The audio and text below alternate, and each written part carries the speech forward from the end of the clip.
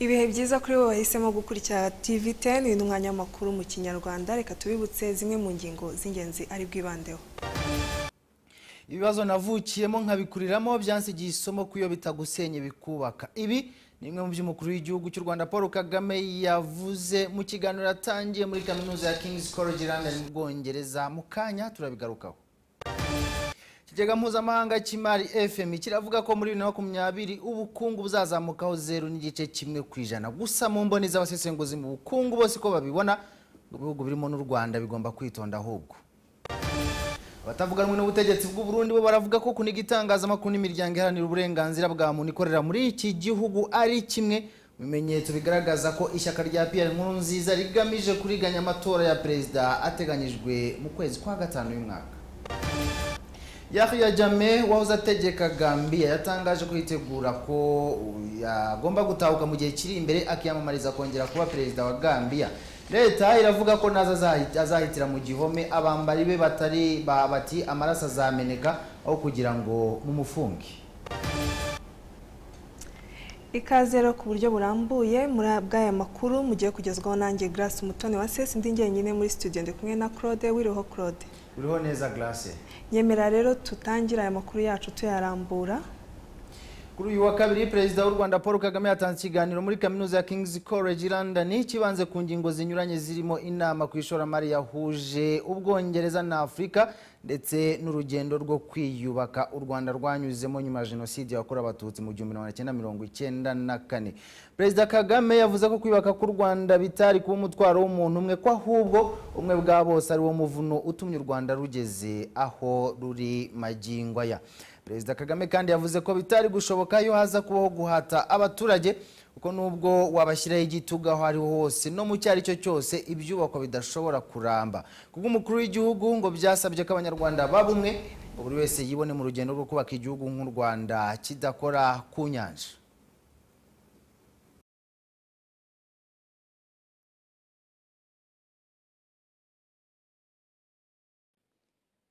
The only way to survive was to make peace with ourselves, and the only way to prosper. Uburyo rukumbi bwari buriho ngo dukire byari ukwihesha amahoro. Gutera imbere nk'igihugu kidakora ku nyanja byasabaga gushora imari mu baturage bacu ndetse no gukorana mu buryo bw'ubukungu n'akarere duherereyemo. Buri kimwe cyarihutirwaga. Twari dukeneye ubumwe kuko amacakubiri yari amaze kutugeza kure, kwigira bijyanye n'intumbero y'isi, kuko dufite ubushobozi bwo kwikemura ibibazo byacu. Gusa nyine kwigira ku bandi n'ubufatanye bituma abantu bihuta kandi neza.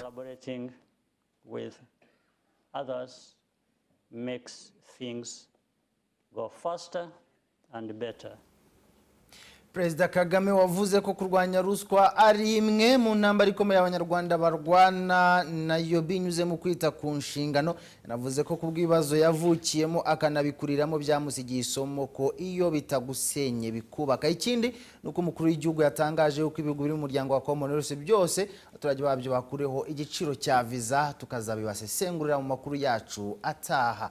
Grace Nkundano n'amakuru ya TV10 twabateguriye uyu munsi tuyerekeze ku busesenguzi bw'ubukungu kubijanye n'ibyo ikigega mpuzamahanga cy'imari FM cyatangaje.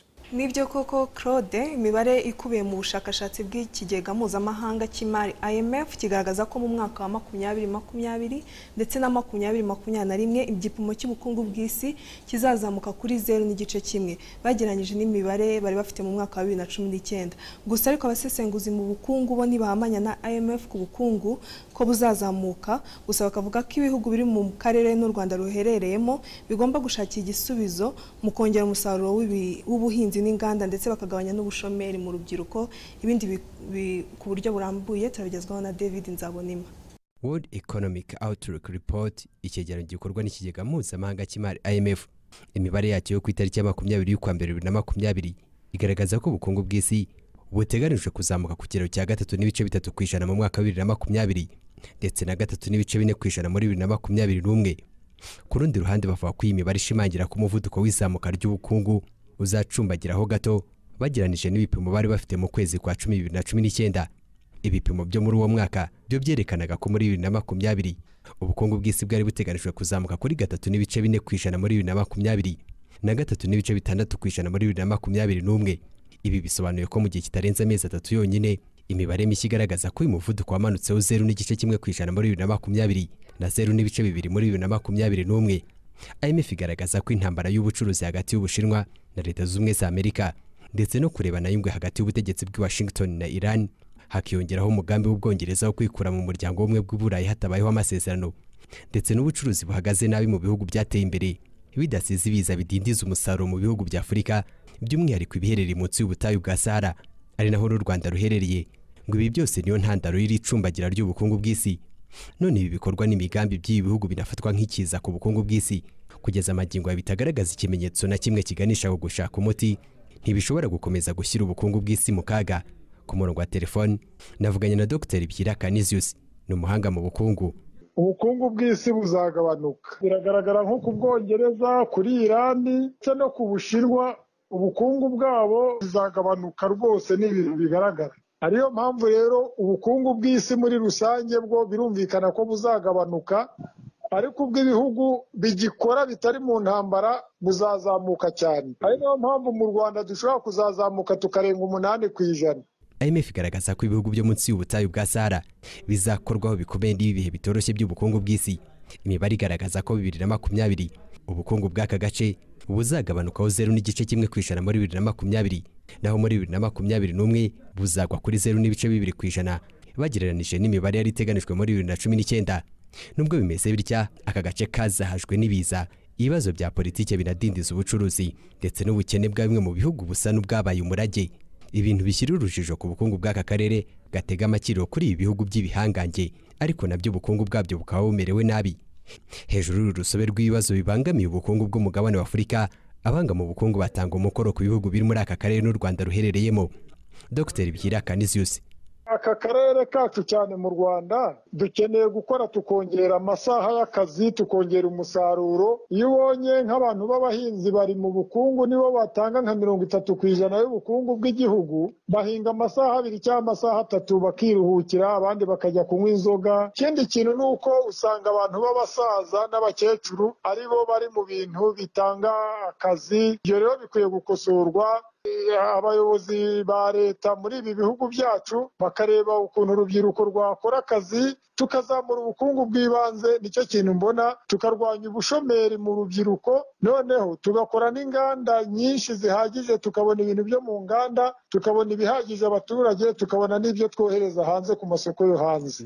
IMF ivuga ko ibihugu byose bigomba gushyira imbere diplomasi igamije ineza ya rubanda.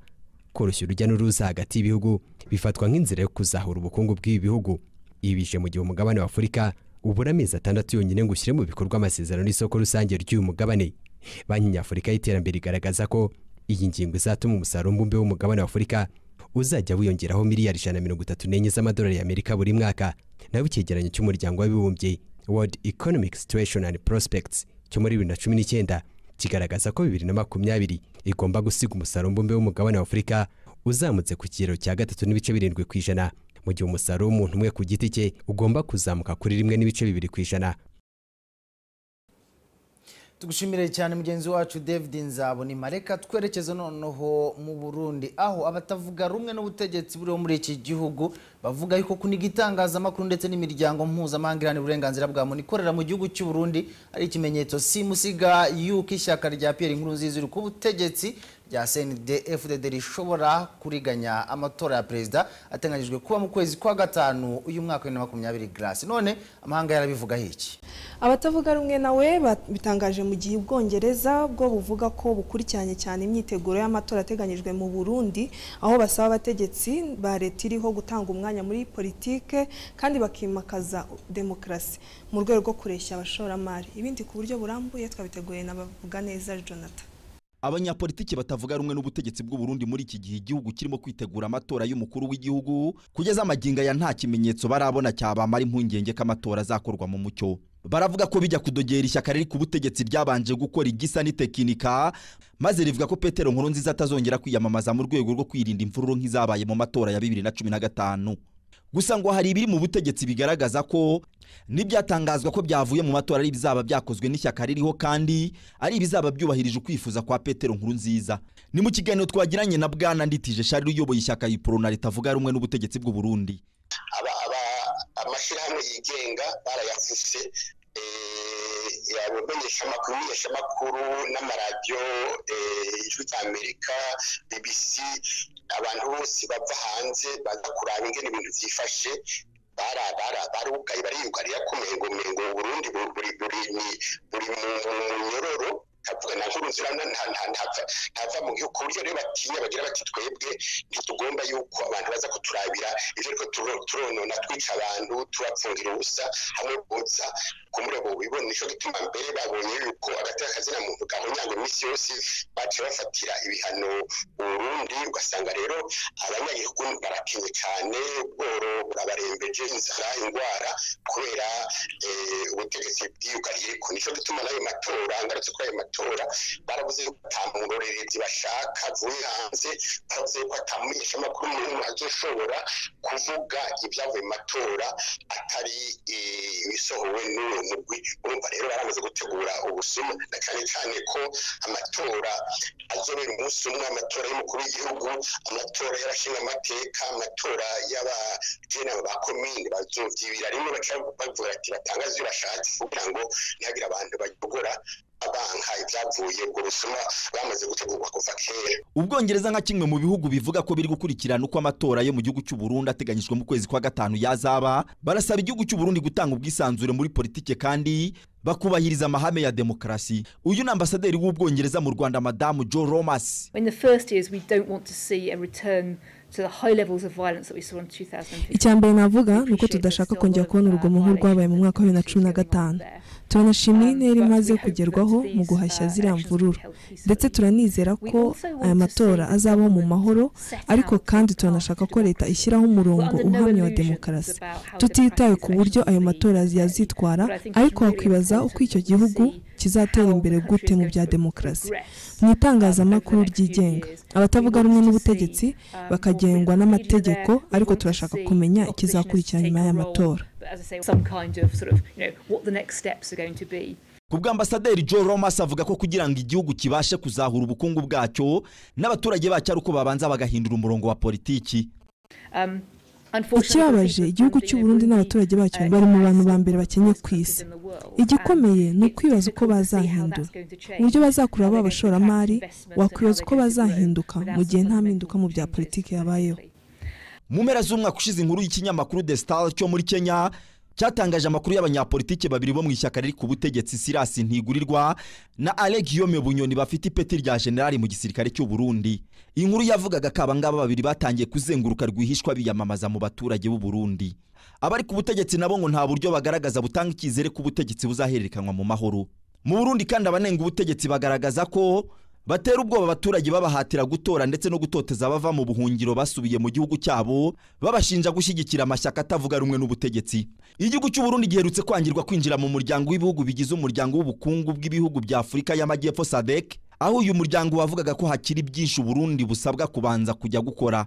Mu kwezi kwa gatandatu k'umwaka ushize itsinda ry'umuryango w'abibumbye ryakoze iperereza ku Burundi ryavuze ko basanze Burundi bukirangwa n'urugomo ruhohotera batavuga rumwe n'ubutegetsi, nyuma ariko Burundi buza kuvuga ko ibyatangajwe byari ibinyoma ahubwo ko ngibintu byifashe neza mu gihugu cy'u Burundi. Raporo ya banki y'isi Doing Business 2019 igaragaza ko Burundi buri inyuma mu kureshya ba mukerarugendo no korohereza ishoramari, aho igihugu cy'u Burundi kiri ku mwanya w'168 ku isi.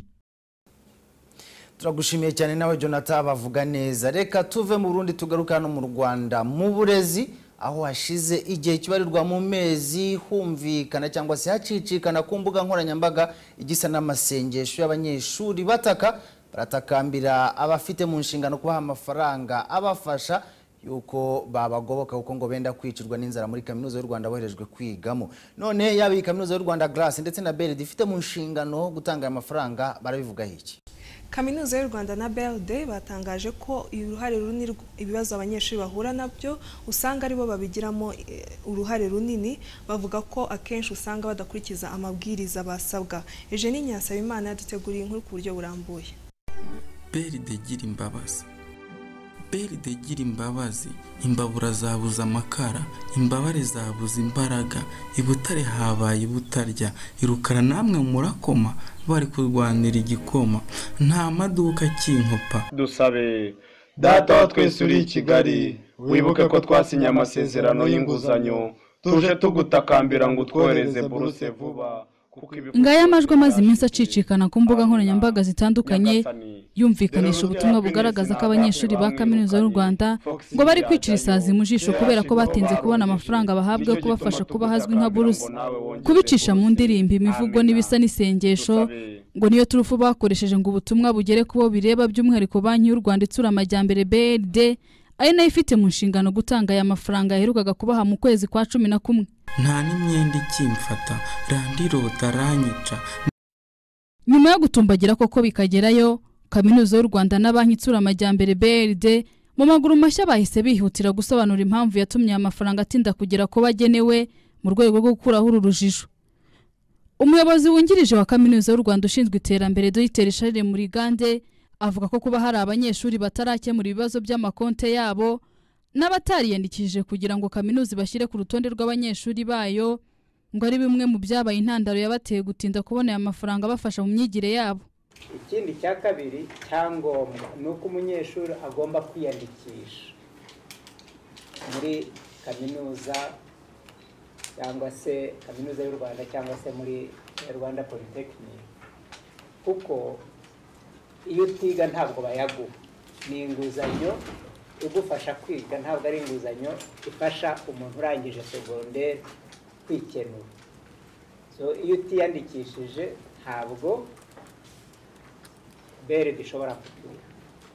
Ibyo bintu rero bibiri bijya bitera ibibazo, ni nayo soko y'ibibazo byinshi bikunda kuvuka mu mitangire y'iyo nguzanyo. Naho ku ruhande rwa BRD ari nayo ifite mu nshingano gutanga aya mafaranga, yivuga ko imbarutso yo kutabona buruse kw'aba banyeshuri ngaruko bamwe basinya amasezerano nabe hakabamo amakosa bigatuma batinjira muri systeme ya BRD, bityo ntibagaragare ku rutonde rw'abagomba guhabwa aya mafaranga ngo byanamenyekana kubisubiramo ngo bikemurwe bigatwara igihe kitari gito, maze iyi buruse igatinda kugera ku banyeshuri. Icyakora BRD iratanga ihumure kuri aba banyeshuri ko bitarenze ku ya 23 Mutarama uyu mwaka wa 2020 ngo aya mafaranga azaba yabagezeho, biherekejwe n'ingamba rukokoma zafashwe zo kurandura burundu iki kibazo cyo gutinda. Uyu ni umuyobozi muri BRD ushinzwe kugaruza inguzanyo za buruse, Madame Matata Claudine. Nibamara kuduha amazina yabo tuzayahuza na yandi heke yaduhaye. Nitumara kuyahuza turebe ya kontra aho umunyeshuri kwa dusinye, turebe ko irangamuntu yaduhaye ayiriye. Aho naho hakaba utundi tubazo bijyanye nabyo by'abanyeshuri. Aho umunyeshuri ugasanga yahinduye izina, amazina yigiyeho arangiza siyahuye n'amazina ari kuri yarangamuntu. Uwo munyeshuri azafungura konte nta nubwo azajya gufungura konte kuko banki itazamubaza ibindi byose aho yize n'iki, bazamufungurira konte, ariko ya mazina ye ntabwo ari amazina afite. Bikongera na bya bindi kuvuga ngo amafaranga aragiye yagarutse. Nitumara guhuza ibyo byose, niyo usanga hari abanyeshuri bashyashya batarabona amafaranga yabo. Ikindi tugomba gukora ibibazo bijyanye n'ama-email, twumvikanye ko ubu abanyeshuri icyo kintu mutangire mu kibabimenyeshe, batangire babyumve ko bazatangira gukoresha n'ama-email bahawe na za kaminuza kugira ngo ibyo bibazo bikemuke. Imibare ya BRD igaragaza ko abanyeshuri basaga 20,020 ari bigomba guha amafaranga y'inguzanyo bafasha mu myigire yabo azwi ku izina rya buruse. Gusa ariko ubusanzwe ku munyeshuri wese inama nkuru y'igihugu y'uburezi yemeje ko agomba kwiga muri kaminuza y'u Rwanda ahita yemererwa inguzanyo zo mu bwoko bubiri. Imwe aba ari yo kumurira amafaranga y'ishuri cyangwa minerivare mu ndimi z'amahanga, indi ikaba ari yo kumuha amafaranga azajya yifashisha mu gihe cy'amasomo imenyerewe ku izina rya buruse. Gayo nguko y'abanyeshuri bo muri kaminuza y'u Rwanda. Reka tuve mu burezi noneho twerekeze igashora mu Bugesera mu ntara y'Iburasirazuba, ni mu nkambi y'impunzi ihari. Hari impunzi zihasanzwe kuri ubu ibihugu bitandukanye birimo biriyemeza ko bigiye kwakira zimwe muri zo.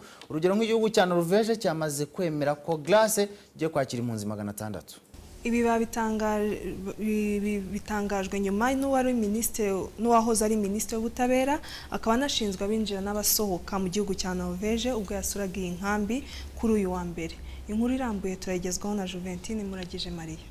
Muri Nzeri umwaka ushize u Rwanda rwakiriye icyiciro cya mbere cy'impunzi ziturutse muri Libya nyuma yo kugerageza kuva mu bihugu zabyo cyane cyane biherereye mu ihembe rya Afurika ngo zijye gushaka ubuzima i Burayi zisohokeye muri Libya, ariko ntizahiriwe n'urugendo kuko zabuze uko zambuka Mediterane zirafungwa zira muri icyo gihugu. Bamwe muri izo mpunzi ubwo twabasuraga mu nkambi y'agateganyo zibamo mu karere ka Bugesera Gashora na Kanyamuneza neza bavuze ko bishimira ko bari mu Rwanda kuko hari umutekano n'ubwisanzure bagereranyije naho baje baturuka muri Libya, nubwo mu kuvuga kwabo baba batifuza ko amashusho yabo agaragara ngo kuko yagaragaye mu bihugu bakomokamo hari ubwo imiryango yabo ihita yicwa. Aha baratubwira ukuntu muri Libya bakubitwaga ubwo bari bafunze ku buryo ngo no kubona izuba bitabashobokeraga. Because as compared with in Libya, because life in Libya is not able to describe so horrific situations, so bad situations. So as compared with in Libya, that's good because even that's I get fresh air. That's why. Beating, torturing, wounding, killing is just items of life in Libya. Icyakora ngo intego nyamukuru nuko bajya mu bihugu by'i Burayi cyangwa muri Amerika kuko ngo bamwe imiryango yabo yose ari hiherereye. I want to go Europe because I'm coming for this one for transit. So I want to go Europe or another country. Also, let me to send my thanks to everybody here in Rwanda, and also the government of Rwanda and specifically the Paul Kagame, the one who spoke out and really said that those people who are in Libya, they are one of us and they're African. That's why they accept to evacuate us in Rwanda here. And really, I appreciate them, and I appreciate everyone here in Rwanda for their generosity and hospitality. Permanent Secretary in the Ministry of Emergency Management, Olivier Kayumba, said that there are plans to receive.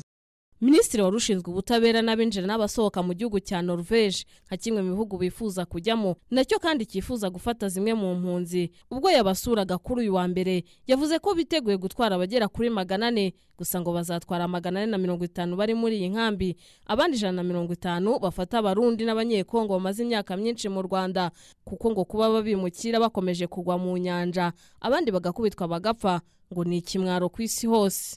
Minister Jolan Karmir nibyo asobanura. Igihugu cyacu cyifuje kujyana abantu nyuma y'isesengura rya mbere ku bantu bakeneye. Iri sesengura rizakorwa na HCR, natwe tuzohereza abantu bacu hano bakora igenzura rya kabiri. Norvège zigomba kuza abazujuje ibisabwa byose bituma umuntu ahabwa ubuhungiro bwa politiki. Niba babyujuje tuzahita tubafata 600. Kayumba Olivier ni umunyamabanga uhoraho muri Minisiteri ishinzwe ibikorwa by'ubutabazi mu Rwanda yavuze ko batazigize impunzi zizagira mu bihugu bibakira gusa ngo uko ibihugu bizabona ubushobozi bazagenda bazohereza. Icyakora ngo barateganya no kwagura iyi nkambi kugira ngo habe haza abandi bagera kuri 200. Bagomba kumenya yuko ibi bintu bifata umwanya kuba baravuye muri kiriya gihugu cya Libya batameze neza. Ubungu bakabategereje bagomba gutegereza, ntago babwire ngo baze bategereze ukwezi hanyuma bagende, biterwa n'ibihugu bibakira nibyo bitanga gahunda. Twebwe ntago dutanga gahunda, icyo dukora hano no kubafata neza bakiga ibishoboka, bakajya guhaha, bakitekera, bakiga imyuga. Nizo gahunda twebe dufite mu gihe bakiri hano. Rwanda rumaze kwakira impunzi z'abimukira bagera kuri 306 zaturutse mu bihugu bya Libya, Somalia, Sudani y'Epfo na Ethiopia. Cyakora 7 muri bo bamaze gutwarwa n'igihugu cya Sweden. Juventine arakoze cyane kubw'iyi nkuru. Reka dukomeze n'amakuru yacu. Banki y'ubucuruzi ya Ecobank iravuga ko yiteguye gutembereza isi abakiriya bayo binyuze mu bwasisi bwaryoherwa na Ecobank Pay. Ecobank ivuga ko umujyi wa Dubai na Gwanzu ari hamwe mu bo abakiriya bayo bazatembera byoroshye. Ibi rero bigarutse mu gihe Ecobank yatangaga n'ibihembo ku bakiriya bayo. Daniel Dushima Umuremyi arakomeza kubw'iyi nkuru.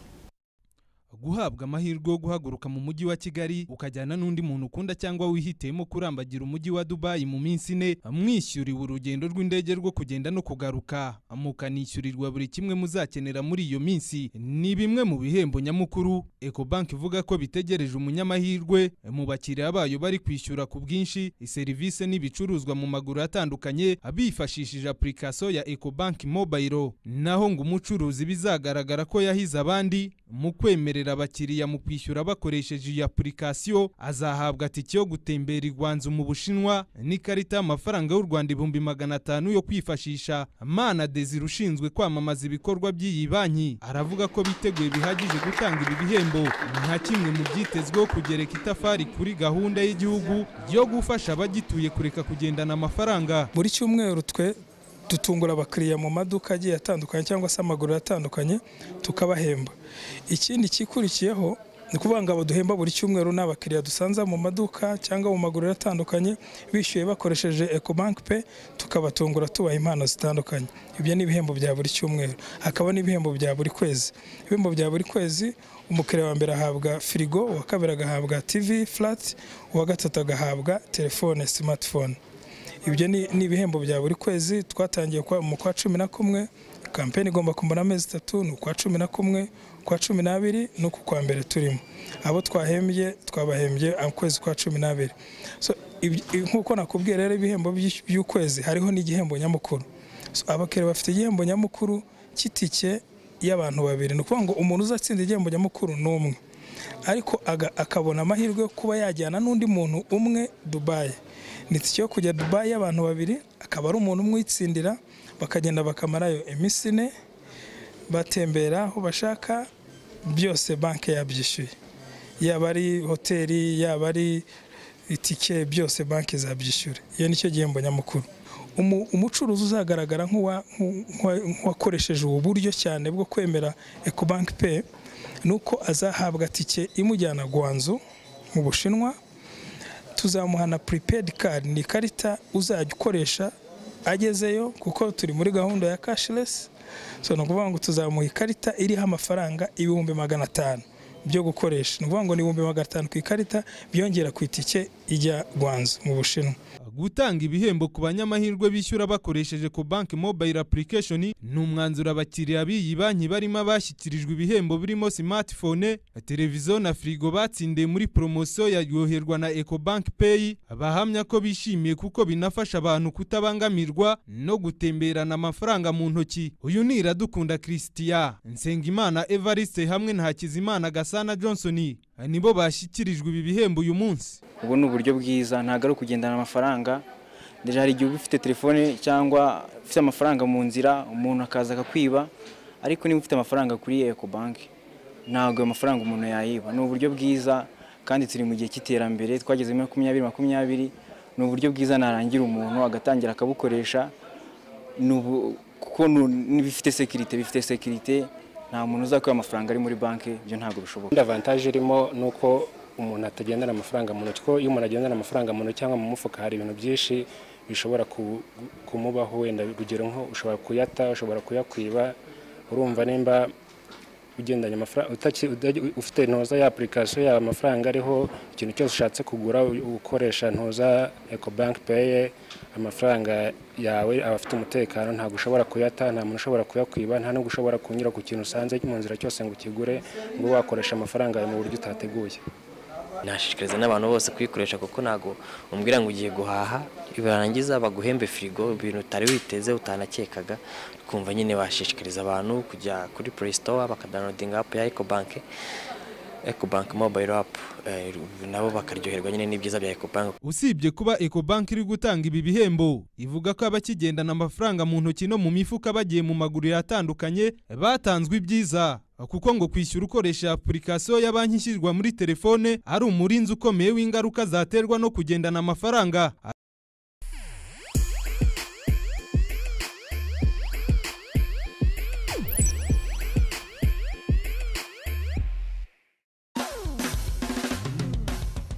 Wifuza gusa neza ndetse no kugaragara neza mu bantu? Ice Bottle Limited niyo salo yonyine yagukemurira ibibazo byawe. y'amaproduit meza n'ahandi wayasanga keretse uyobotse Ice Bottle Limited. Bagutunganiriza neza umusatsi, gusokozwa neza, kogoshwa, gusuka ibisuko by'amoko yose, gukorerwa inzara ndetse na make-up.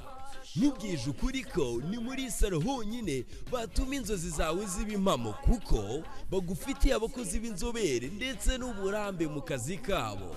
Ice Bottle Limited iherereye ku Gisimenti mu nyubako y'Umwenzi Plaza ku muhanda werekeza ku kibuga cy'indege. Ku bindi bisobanuro mwaduhamagara kuri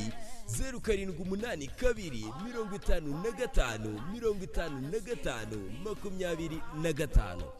Ice Bottle Limited, on vous rend meilleur service. Tera Story igufasha gusabana n'abawe ku mirongo yose ku biciro byo hasi cyane. Wifunze kuri internet ya fasta urabasha guchattinga, gukoresha YouTube no kureba filime zigezweho kuri Netflix udahenzwe aho waba uri hose mu Rwanda. Nta kibazo na kimwe cy'amafaranga kuko urohereza ukanabikuza ku buntu na fagitire zirishyuye byose kuri Airtel Money. Akarusho rero urahabwa inyongera ya 30% uguze pack, ukanahabwa inyongera y'amafaranga uguze umuriro kuri Airtel Money. Ibintu n'uburyohe ni Airtel mu kazi kose.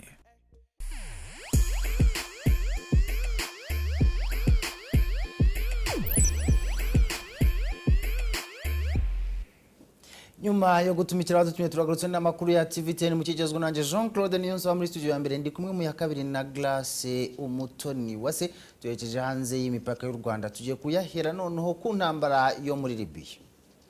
Mu gukomeza gushakisha umuti w'iyi ntambara ibera muri iki gihugu ariko binyuze mu biganiro, noneho inama ikurikira irabera muri Congo Brazzaville aho iki kibazo kizigwa n'umuryango wunze ubumwe bwa Afurika. Ni inama igomba kuba kuwa 30 Mutarama 2020 nk'uko byatangajwe na Musa Faki Mahamat uyobora uyu muryango. Ibiganiro bikabije bikurikira ibyabereye i Berlin mu Budage. Inama hanini igamije kwigira hamwe ibisubizo birambye ku kibazo cya Libya, dore ko izaba inarimo komite yihariye ya Afurika yunze ubumwe yiga kuri iki kibazo iyobowe na Perezida Denis Sassou Nguesso wa Congo Brazzaville wari wanitabiriye inama iherutse kubera mu Budage. Afurika yunze ubumwe itumijeho iyi nama nyuma yuko wasangaga inama nyinshi ziga ku kibazo cya Libya zibera ku mugabane w'Uburayi, harimo yabereye i Moscow mu Burusiya itarigize igira ikitanga.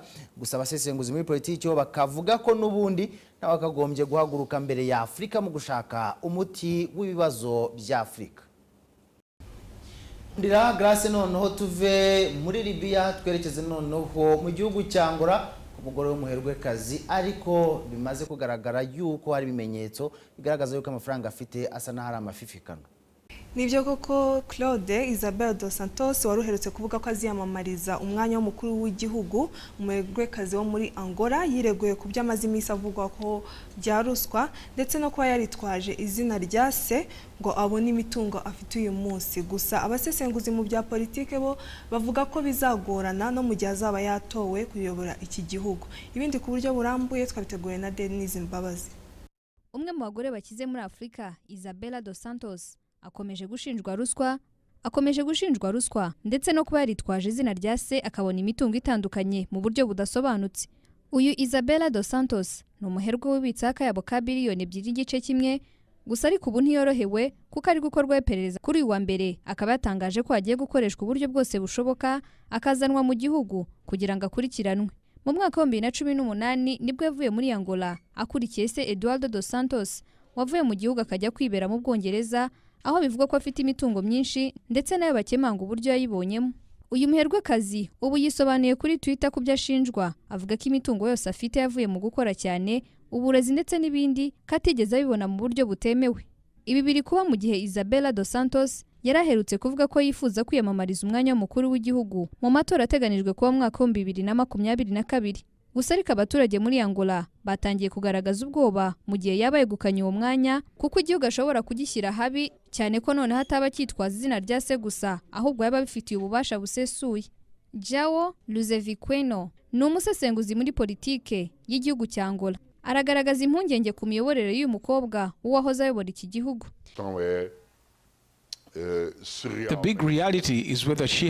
Ukuri guhari nuko afite amahirwe menshi bitewe na politike yo gutorwa, ariko sintekereza ko abishoboye.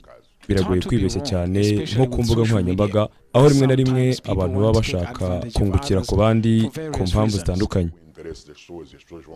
Nubwo bimeze bityo ariko ku ruhande rw'abaturage bamwe bagaragaza ko ntacyo bitwaye kuba yakwiyamamaza mu gihe leta yaba yabonye ko abikwiriye. Isabela dos Santos yayoboye ikigo cy'igihugu gishinzwe ibya peterole Sonangol ubwo se yari ku buyobozi umwaka umwe ahita asimbuzwa. Mu mpapuro zasomwe bigashyirwa hanze kuri uyu wa mbere zigaragaza ko imitungo afite kugira ngo ayigereho hagiyemo ruswa, ari nayo ntandaro yo kwisobanura kuri Twitter agaragaza ko byavuye mu maboko ye ndetse ko ibivuga byose ari ibinyoma, yewe nawe azakora ibishoboka byose ngo yerekane ukuri ku nkomoko y'imitungo ye. Mu kwezi gushize kwa 12 kandi leta yari yafatiriye imwe mu mitungo ye. Abarwanya ruswa mu miryango itandukanye nabo bakomeje kuvuga ko akwiriye gutangira iperereza rifite imbaraga kugira ngo akurikiranwe, nubwo mu gihe cyashize n'ubundi ryari ryatangiye kumukorerwaho ku birego bitandukanye yagiye yakira. Hari n'amakuru kandi avuga ko atakitabira inama y'isiga ku bukungu World Economic Forum biteganijwe ko itangira kuri wa kabiri i Davos mu Busuwisi nk'uko byatangajwe n'umuvugizi w'abayitegura Max Hall. Gusa yirinze kuvuga niba ari bo bamubujije cyangwa Dos Santos ubwe ku giti cye ari we wabihagaritse, nubwo ibigo bye bikiri abafatanyabikorwa bayo. Si we gusa ushinjwa kuko na se wewe mu gihe cy'imyaka 38 yose yashinjijwe kwiba amafaranga y'igihugu ubwo yari ku buyobozi, yirengagije imibereho mibi y'abatuye muri iki gihugu aho uburezi ndetse n'imibereho by'abaturage biri hasi cyane. Arakoze cyane Denise Mbabazi Mpambara kubwiye inkuru yari yaduteguriye. Reka dukomeze n'aya makuru yacu twerekeza muri Gambia aho guverinoma ya Gambia yatangaje ko igihe cyose wahoze ari perezida w'iki gihugu Yahya Jammeh yabagarutse mu gihugu avuye mu buhungiro arimo Guinea Equatorial azahita atabwa muri yombi. Ibi byatangajwe na Minisitiri w'Ubutabera muri iki gihugu Abubakar Tambadou aho yavugaga ko Jammeh agomba kuryozwa ibyaha yakoze mu gihe cy'imyaka 22 yayoboye iki gihugu. Mu byaha Jammeh ashinjwa harimo kwica amategeko, gutoteza, ubwicanyi ndetse n'ibyaha bishingiye ku gitsina byagaragaye mu gihe yayoboraga. Gusa ariko nubwo guverinoma yarahiye guta muri yombi Jammeh, abambari be nabo bakenyereye guverinoma niramuka ihaririye amaraso azameneka. Gusa ariko nanone ababigizweho ingaruka n'ubutegetsi bwa Jammeh bo bavuga ko agomba kuryozwa ibyo yakoze. Noneho amakuru ya TV10 twerekeze hakurya y'amazi magari dore ko twibanaga cyane ku nkuru zivuga ku mugabane wa Afrika. Twerekeje mu Bushinwa. Umuntu wa kane muri iki gihugu yishwe na virusi nshya iri gukwirakwira vuba muri iki gihugu kandi abategetsi bakaba bamaze kwemeza ko abantu bashobora kuyanduzanya. Abantu barenga 200 nibo bamaze kwandura virusi mu yindi mijyi itandukanye y'Ubushinwa irimo Beijing ndetse na Shanghai. Mu mujyi wa Wuhan ho Ubushinwa bwatangaje ko abakozi 15 b'ubuzima banduye virusi bayandujwe n'umwe muri bo akaba arembye cyane. Hari abantu bake kandi bayanduye babonetse n'ahandi, babiri muri Thailand, umwe mu Buyapani ndetse n'undi muri Korea y'Epfo, bose bakaba bashyizwe mu kato mu gihe bari gukurikiranwa.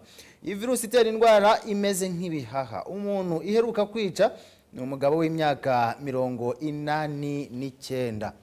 Aha niho Minisiteri y'Ubuzima mu Rwanda Minisante ihera isaba abanyarwanda kwitwararika ku bimenyetso byayo byose. Mu mpera z'umwaka ushize niho yabonetse bwa mbere mu mujyi wa Wuhan utuwe n'abantu miliyoni 11 uri mu burasirazuba bw'Ubushinwa. Ibibuga by'indege muri Singapore, Hong Kong na Tokyo mu Buyapani bimaze iminsi bibanza gusuzuma abantu bose bavuye muri uyu mujyi. Abategetsi muri Amerika bo mu cyumweru gishize batangaje ingamba nk'izo ku kibuga cy'indege cya San Francisco, Los Angeles na New York. Abategetsi muri Australia nabo batangaje ko baza gutangira gusuzuma abantu bavuye muri uyu mujyi wo mu Bushinwa wakomotse muri iyi ndwara bajya i Sydney. Hari ubwoba kandi ko iyo virusi ishobora kuba yandura vuba, akaba ari ubwoba ko yarushaho gukwirakwira kuko miliyoni z'abantu mu Bushinwa bitegura kujya ku ivuko kwizihiza umwaka mushya mu mpera z'iki cyumweru. TV10 tuyatangira twahereye mu Bwongereza, n'ubundi niho tugiye gusoreza. Gusa noneho tugiye kureba igihugu nk'Ubwongereza mu buryo bujyanye n'ubumenyi bw'isi. Ni igihugu gitumiza ibihugu byose byo ku mugabane wa Afrika kugira ngo bigirane inama kandi ari igihugu kimwe. Twabiteguriwe na Kubwimana Vedaste, reka bitugezeho ku buryo burambuye. God save the queen. Mana cungura cyangwa rinda umwamikazi wacu niyo ndirimbo yubahiriza igihugu cy'Ubwongereza. Muri iyi ndirimbo humvikanamo kurinda, kurengera no guha agaciro gakomeye umwamikazi, bitandukanye no mu zindi ndirimbo zubahiriza ibihugu twumvise zirata ubusugire n'ubuhangange no gukomera kw'ibihugu. twinjiye mu bwami bw'Ubwongereza nawe uhawe ikaze.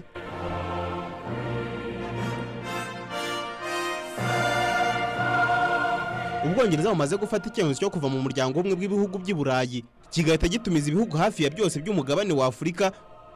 Ni igihugu ki ku ikarita y'isi. Tuvuga Ubwongereza, England cyangwa Angleterre mu ndimi z'amahanga, tukavuga ubwami bw'Ubwongereza, United Kingdom, Great Britain cyangwa Grande Bretagne mu ndimi z'amahanga.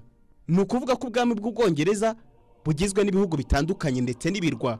Ubwongereza ni kimwe mu bihugu bine bigize ubwami bw'Ubwongereza. Ubwami bw'Ubwongereza uko bwakabaye n'ubuso bungana na kilometero kare 242,195 n'abaturage bangana miliyoni 66 bwiture mu nyanja ya Atlantique ku buryo bukikijwe n'amazi ndetse n'umugabane w'Uburayi bubarizwamo harimo amazi asa n'abutandukanya. Gusa mu burasirazuba uhita ubura amaso ukabona igihugu nk'Ububirigi, Ubuholandi, Bufaransa na Denmark. Mu mfuruka y'ubukungu bw'iki gihugu ni igihugu kibarirwa mu bihugu bitanu bifite ubukungu butajegajega ku isi, kikaba ku mwanya wa kabiri mu bihugu byo ku mugabane w'Uburayi. Ukurikije ibarura ry'ikigega mpuzamahanga cy'imari IMF ryo mwaka wa 2019 ungana trillioni zirenga 2 z'amadolari ya Amerika ku mwaka. Umuturage waho nibura ashobora kwinjiza 43 ku munsi. Ubukungu bw'ubwami bw'Ubwongereza bushingiye kuri serivisi. Biragoye kubyumva uri mu gihugu nk'u Rwanda gitunzwe n'ubuhinzi nubwo serivisi nazo zigenda zizamuka. Ariko ibi ni ukuri kw'impamo kuko mu gitabo cyitwa Blue Book cyangwa igitabo cy'ubururu cyo mwaka wa 2018 cyerekanye ko Ubwongereza umusaruro wabwo ushingiye ku nganda ku kigero cya 21%, naho ubuhinzi bukaba munsi ya 1%. Gusa n'ubukerarugendo muri icyo gihugu bugenda bwiyongera uko imyaka itashye.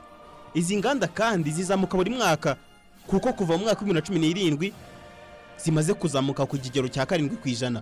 Munibuke ko kiri mu bihugu ku isi cyatanze ibindi bihugu kuzamura urwego rw'iterambere ry'inganda ahagana mu myaka y'1830.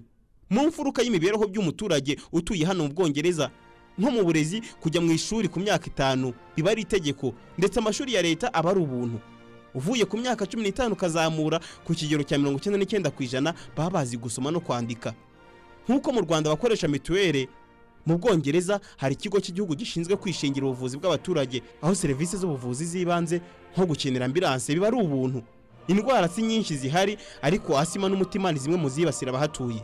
Banki y'isi igaragaza ko 17% by'ubuso bw'Ubwongereza ari icyaro, ubwasigaye hose ni imijyi. Uburambe bw'imyaka y'Umwongereza ni 79 ikaba 82 ku Mwongereza kazi.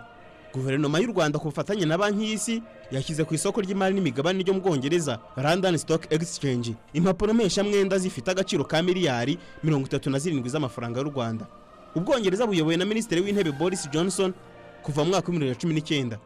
Ariko muri rusange ubwami bw'Ubwongereza buyobowe n'umwamikazi Elizabeth wa kabiri kuva mu mwaka wa 1952. Umurwa mukuru ni London. Kugera muri murwa uvuye i Kigali uri mu ndege bigusaba gukora ibirometero 6591. Ibi byagufata nibura amasaha 8 n'umunota umwe utagize aho uhagarara. Ururimi ruhakoreshwa ni Icyongereza cyanakwira ibihugu byinshi ku isi. Ubwongereza uretse kuba bizwi mu bukungu ku rwego rw'isi runazwi no mu mikino irimo w'amaguru n'abaririmbyi b'ibihangange. Bwari ubumenyi bw'isi bw'ubwami bw'Ubwongereza. Bwari ubumenyi bw'isi bw'igihugu cy'Ubwongereza. Turagushimiye cyane kubw'Imana Vedas. Nunda mu Bwongereza ntituravayo ko niho tugiye guhera dusoza amakuru ya TV10 twabateguriye uyu munsi. Ibibazo navukiyemo nkabikuriramo byasigiye isomo kuyo bitagusenye bikubaka. Ibi nimwe mu by'umukuru w'igihugu cy'u Rwanda Paul Kagame yavuze mu kiganiro yatangiye muri kaminuza ya King's College London mu Bwongereza. Tukaba twagarutse ku bindi yanatanze muri kiganiro muri aya makuru. Ikigega mpuzamahanga cy'imari AMF kiravuga ko mu mwaka 2020 ubukungu buzazamukaho 0.1 gusa mu mboni z'abasesenguzi mu bukungu bose ko babibona ngo ibihugu birimo n'u Rwanda bigomba kwitonda.